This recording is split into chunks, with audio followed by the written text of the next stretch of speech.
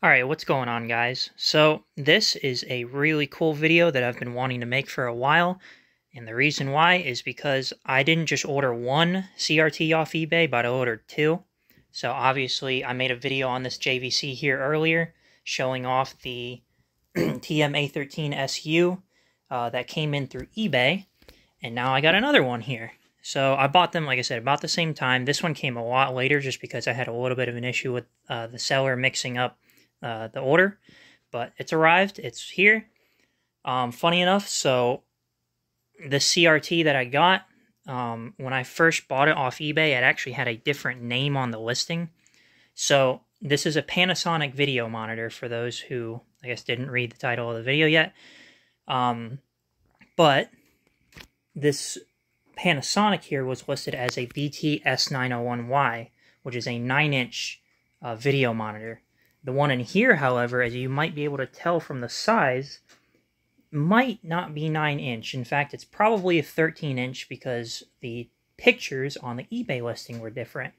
And I contacted the seller. I asked him, hey, like, is the CRT what's on the title post, or is it on the pictures? And he said it's on the pictures, so I went ahead and ordered it. I've opened up the box, but I haven't actually looked inside fully yet. So what we're going to do is we're going to take a deep dive, see how it looks inside, and yeah, you guys are going to get a first glimpse at how this looks like inside the box. Did eBay break, or not eBay, but did UPS break my shipment or not? Let's get right into it. Alright, so I got the camera set up on the tripod, so we're going to go ahead and take a look at this right now. Like I said, I haven't actually dove into this box past literally opening it up here, and the only reason why is just because I didn't want to make, if there's any like other papers or something with my personal information on it. I just wanted to get that off. So let's check it out and see how it is. So, ooh, this might be pretty tough. I don't think this whole thing is expansion foam, and I think it's wrapped around the entire CRT. So just give me one moment. I'm gonna have to fast forward it a little bit, and we'll see how it looks. Alright, there we go. That took a little bit more than I thought. So yeah, it was actually in two pieces, but the problem was it was squished against the sides of the walls. This cardboard box in particular was actually pretty flimsy. It's a one-ply, or I guess one-layered cardboard box. So the fact that there was a lot of expanding foam was pretty good, because with these CRTs, having a pretty weak box, obviously you get things smacking around, especially in UPS, especially FedEx too. You want to make sure that the CRT is protected. So with this one layer box, not so good, but with the foam, it's better. And also with the fact that this is a bit smaller, that helps it a little bit. Shipping anything bigger, like a 20-inch, you definitely don't want just a single layer cardboard box, because it could easily puncture the CRT. Also, this was like upside down? No, it wasn't. Weird. Anyways, let's dig right into it. So just as I suspected, this is a 13-inch Panasonic, and it is the one from the pictures, which is good, because that's what I was hoping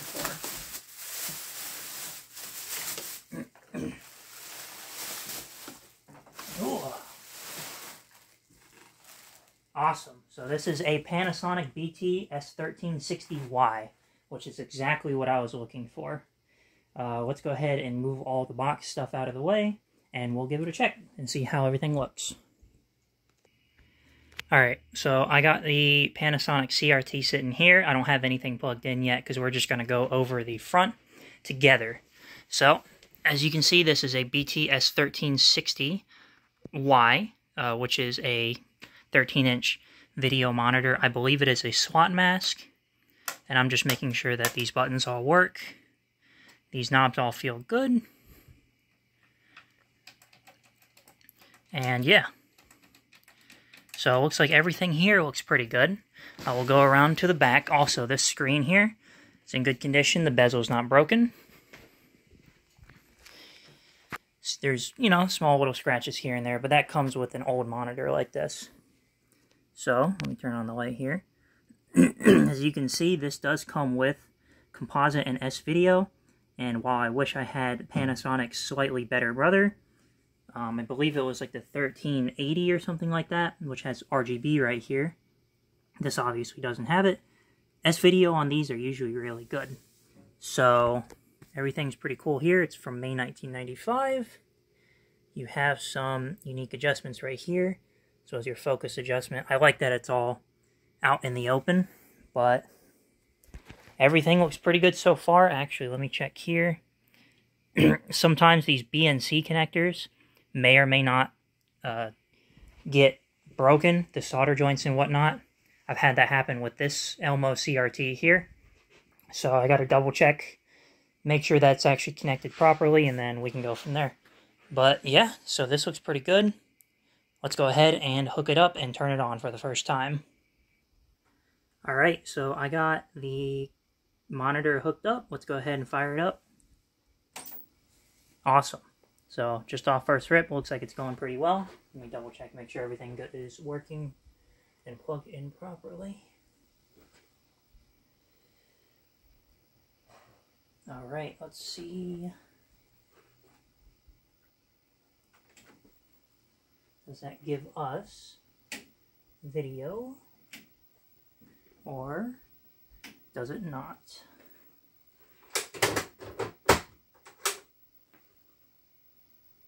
Alright, so let me double check to make sure that everything is working properly, because right now I have this set to S-Video on my Super Nintendo, so it should be displaying a picture. And what did I do? Oh, well, I think I know what's wrong. There we go. I had my S-Video plugged into my GameCube. So this should fire right up. And there we go. Alright, so everything looks a little out of place in a sense of the brightness, contrast, everything of that sort. Let me see here. Contrast. Brightness. Oh, yeah, that's pretty hot. Alright, so it looks like these all work. I gotta have to try the volume here soon, but so far it looks pretty good. This is through S-Video. It's a nice little slot mask, 13-inch like I mentioned. It does have some underscan on the top and bottom, so I'll have to adjust that. But other than that, it seems to work pretty good. I'm going to go ahead and go through a couple little checks just to make sure everything is working right. See if I can't adjust this too, and then I'll get back to you here in just a little bit. Alright, so I wasn't really able to get any geometry adjustments, anything like that on there just yet. I will have to take a look at that. But everything else has been calibrated in terms of all the knobs down below here.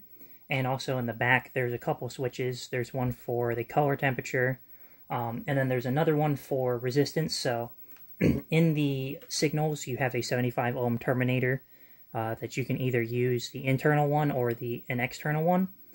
Some of these video monitors don't come with an external one, so you have to use or how should I say, not an external one, but they don't come with an internal one, sorry. So you have to use an external terminator cap on the other end of the output. This one does, so that's all good. I just used that, and if you don't have it on, what will usually happen is the screen's extremely bright, even if you have brightness turned all the way down. So, had that turned on, everything looks pretty good. As you can see, there's still obviously overscan on both sides, underscan on both sides, and then there's a tiny, tiny bit of underscan on here, which I'll try to fix once I take off the back. So I couldn't actually reach the potentiometers through those little holes just because I don't have a long enough and skinny enough tool. But what we can do is still check a couple other things. So for example, the grid, as you can see here, it looks pretty good. And then of course convergence. Let's see if we can show that. So convergence, all in all, looks pretty solid. It does get a little wonky over here on the right edge, but I'm not too worried about that. And everything else looks pretty good, so I'm happy. Now, if you're wondering too about line B, I'm not really going to try out composite right now. I think If S-Video works, Composite's probably going to work too. It's not my main focus, it's just S-Video is my main thing. So, everything looks good here in terms of, I guess, the screen quality. It is a little dirty, but doesn't have any screen burn, looks pretty solid. There is one thing, though, that I do have to show you for this monitor here real quick. So, unfortunately, there is actually one small casualty, and the reason why I'm pointing down here is actually because of this. So this here is a protection for all these buttons, you could say, and also you can use it to pull out. But, as you might see, this top part of the metal actually detached from the inside. The bottom is still good, same with over here, this is perfectly fine. It's just this top one, so that's really the only casualty we have, is just this little part. Shouldn't be very hard to fix anyways. If I really wanted to, what I'd have to do is I'd have to take off the shell, take off this bezel piece here, and probably take out the tube, which isn't really a huge deal, to get down to here, and then probably have to glue the plastic on or something that's attached to this via the mount here. So, not a big concern. You know, it's kind of whatever. I didn't really spend too much on this monitor, and all in all, this monitor still looks great. I just got to figure out the geometry, and I'll probably get back to you in a bit on that. Maybe in another video. I don't think I'm going to do anything right now, just because this video was about showing you how this monitor looked and how it came out from eBay. So, this is my... I'm going to have to say probably 8th or 9th monitor I've gotten so far off eBay, and this one I would call a pass. So all in all, looks really good. Let me turn on some 240p games and show you how it looks like. Alright. So we got some Super Mario Kart here. This is the Super Famicom version of the game, just because I have a Super Nintendo that's been modded to accept Super Famicom games. So, all in all, really cool. Let me get a little shot closer in. So, as you can see, the scanline detail is pretty alright. It's not super amazing, just because slot masks, typically they don't have the best resolution for something like that, but it is pretty dang good, especially for a video monitor. So, all in all, I'd say this is pretty good. I like it.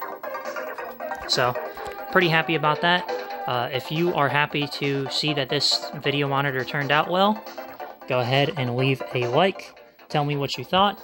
And yeah, seems like everything's pretty good. So thank you so much for watching this video, and I'll probably make another video on this Panasonic BT-S1360Y.